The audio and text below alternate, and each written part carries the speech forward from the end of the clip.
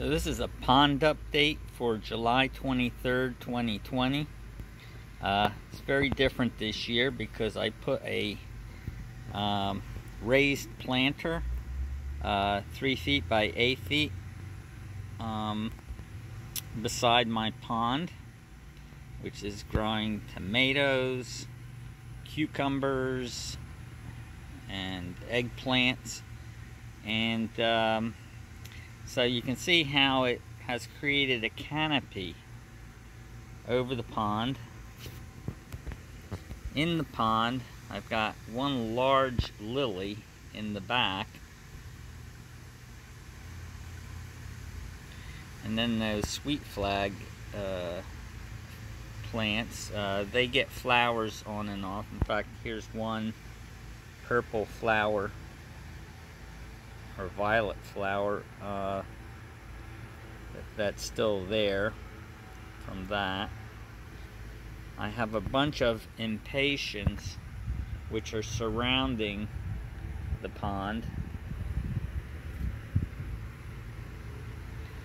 and you can see the goldfish swimming in the water. I'm running the UV light, which is over here. It's pretty much buried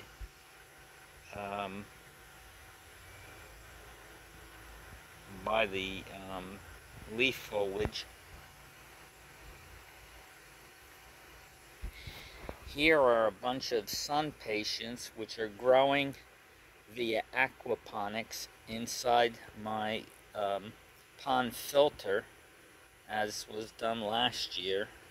Basically, I just stuck the pots in there so that the bottom of the pot is immersed about 1/8 inch deep into the filter water, and this hides the pond filter. All you see is this looks like a bouquet of flowers instead of an ugly pond filter. Here you can see these tiny leaves from another lily plant, which I guess it almost died off, so it made these little super micro leaves, and they're starting to get bigger as the season goes along. Haven't been fertilizing the water as often as I should, but the plants are doing okay in spite of that.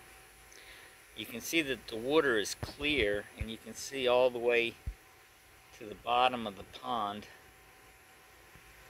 It's you know, it depends on how the light is hitting it, but it's crystal clear. The UV light is taking care of any algae suspended in the water, so there's no green pea soup stuff. It's just crystal clear water. So this is really kind of a very different appearance because of this wall of tomatoes, cucumbers. You see the cucumbers using the bush here as a trellis. Pretty soon it'll be coming up onto the deck.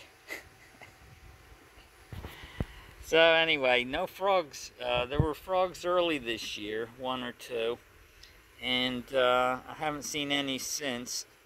Maybe they're having trouble getting through the planter, and that's blocking them migrating into the pond. Who knows? Anyway, I thought I would give you an update on what the pond looks like this year. Thanks for watching.